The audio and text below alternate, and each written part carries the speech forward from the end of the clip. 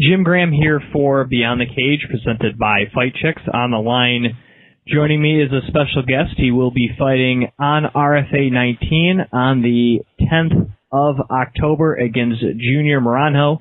He is Mr. Marvin Blumer. Marvin, thanks for coming on Beyond the Cage. Oh, thanks for having me, Jim. It's a pleasure.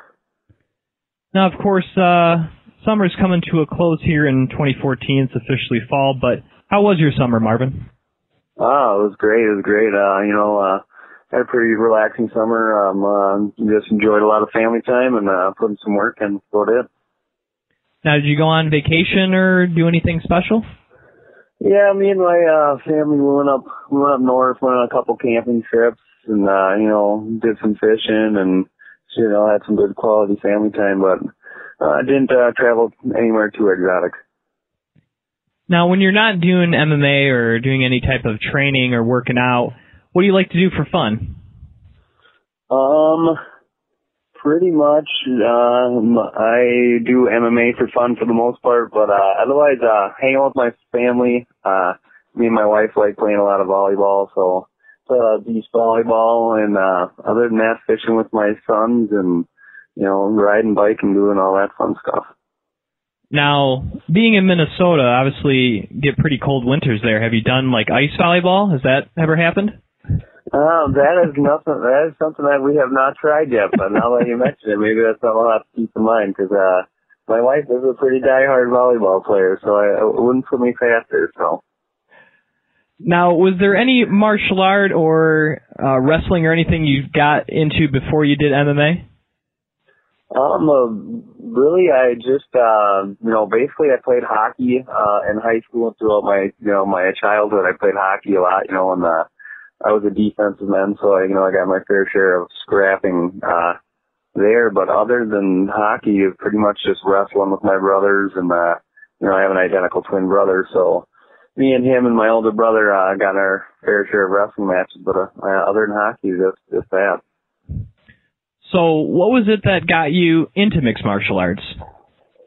Pretty much when I seen UFC 1, I just, something I always thought was just interesting, and just how it was one person versus another, and, back then obviously it was style versus style, and, martial arts was something that's always just intrigued me, so, it's just after I seen that first UFC, I was just kind of hooked and watched it a lot. Back then I was still a young pup, so, I kept telling myself, one day I'm really going to give that a try. And, many years later, that opportunity kind of arose, and my buddy and one of my friends started training at an MMA gym, and, from there I was just hooked. Now, you mentioned, watching UFC 1 and a lot of the other original UFC events, but, besides some of those guys, the original guys, are there any other guys, maybe more recently that you look up to as a fighter? I'm a lighter weight guy myself, so I don't want to be biased, but, I'm a big Jose Aldo fan, Uriah Faber,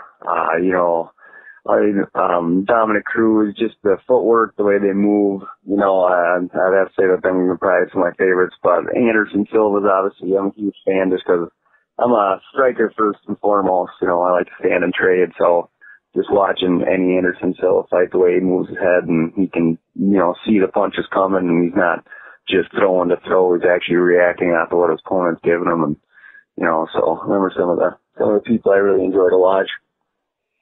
Now, we're about a week or two from your fight on the 10th, but are you doing anything special to keep your weight on track for weigh-ins on the 9th of October? Yeah, I'm just sticking to my diet. I try to start pretty far out. I got a pretty good system that, I think I've been made the cut to bantamweight, I think 10 times or so. And I think I got a pretty good system bound, but no, just trying to keep my strength and conditioning up, and just to kind of get ready for this last little push through, get these, last, 10 or so pounds off, so. Now, you have over 10 fights professionally, and this will be the first time, however, you will be fighting for the RFA, and what does it mean to you to be fighting for an organization like the RFA?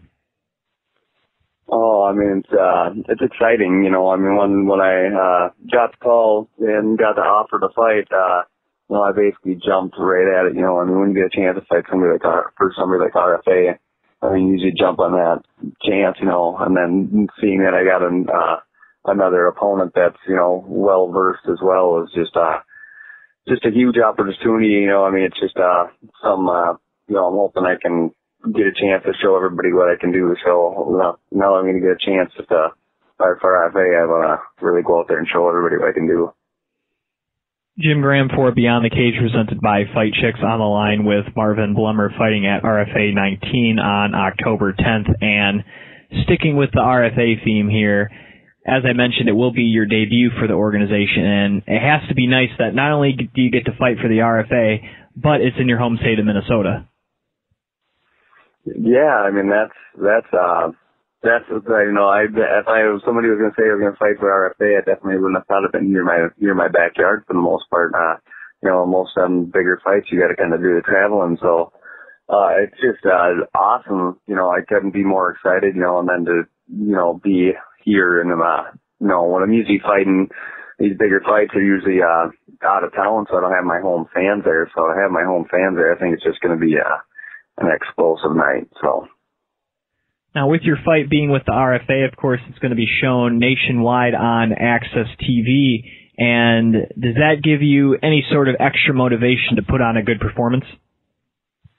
Oh, for sure. You know, anytime that you know that you're going to have a chance to fight live in front of an audience, you know, all over the world, I mean, you really want to kind of bring that little bit extra. You know, I mean, I always try to train as hard as I can, you know, for every fight.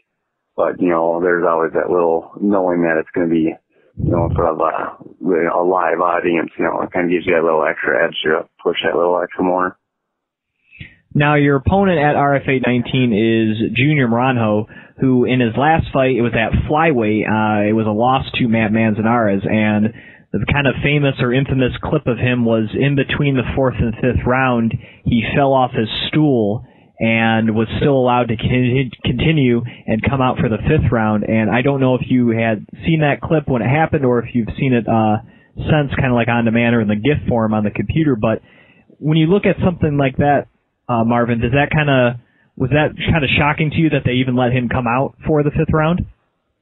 Oh, for sure, you know, because I'm also a coach and a gym owner as well. So I mean, to see somebody after, you know, what looked like to pass out between rounds to be, you know, sent back out to continue fighting is, you know, just mind-boggling to me, you know, off the top of my head. You know, I can't, you know, it's pretty surprising that somebody wouldn't think that, you know, there could be something more wrong, but to see that, you know, then to see him continue and then see him to end up and finishing the fight and losing a split decision, I mean, that's just, you know, and I was just like, wow, well, this guy's definitely gonna, you know, definitely a tough guy if he's gonna, you know, have something like that happen and then still get enough composure to pull it back together for that last round. So, it was definitely something I didn't think I'd see in my lifetime anyways.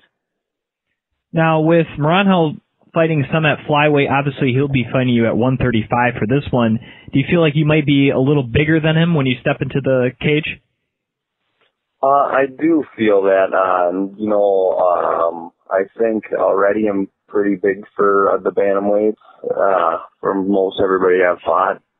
And, you know, I know he's very tall, especially for a bantamweight, much less a flyweight, you know, so I feel like in the strength aspect, you know, hopefully I'll be a little bit stronger than he is, but, you know, I never really read a book by its cover either, and he does have that long reach, but I'm assuming this, you know, hopefully push for push that I'll have a little bit more as far as that goes. Now, when you take him on the 10th of October, what will you have to do to be successful against him?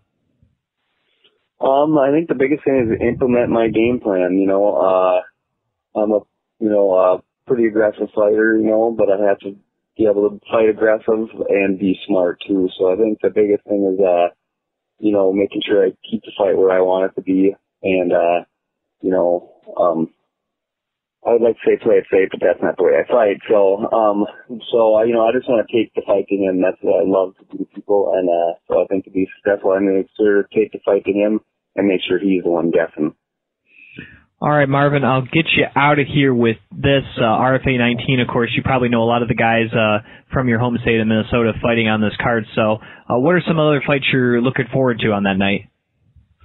Well, first and foremost, the one I'm looking forward to is one of my teammates, Jake Radnick, is fighting a good fight against another good guy from the Minnesota Martial Arts Academy, Mike Zimmer. So I'm really excited for that fight. This is, a really good opportunity for somebody I've trained with for, a lot of years.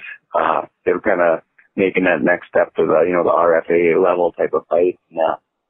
So I'm really excited for that one. So the Jake Radnick, Mike Zimmer fight, plus I think they're very, very evenly matched. I think it's really, really going to be a good back and forth fight that, could go either way. But, obviously, I like Mike, but I hope my buddy, Jake gets his hand raised at the end of that one and goes what he's trained to do. Otherwise, the Carl Deaton fight, I think, even with, I've seen some of the changes that have been made, I still think it's going to be, a very good fight. I know Carl pretty well.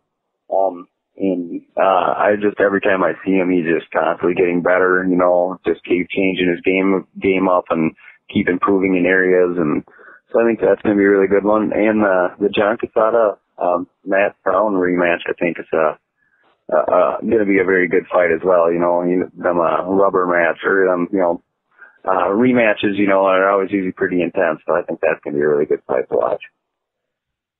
He is Mr. Marvin Blumer. He will be fighting at RFA19 against Junior Moranjo. You can follow him on Twitter at MarvinBlumer82. And Marvin, thanks for coming on Beyond the Cage. Appreciate the time and look forward to your fight on the 10th of October.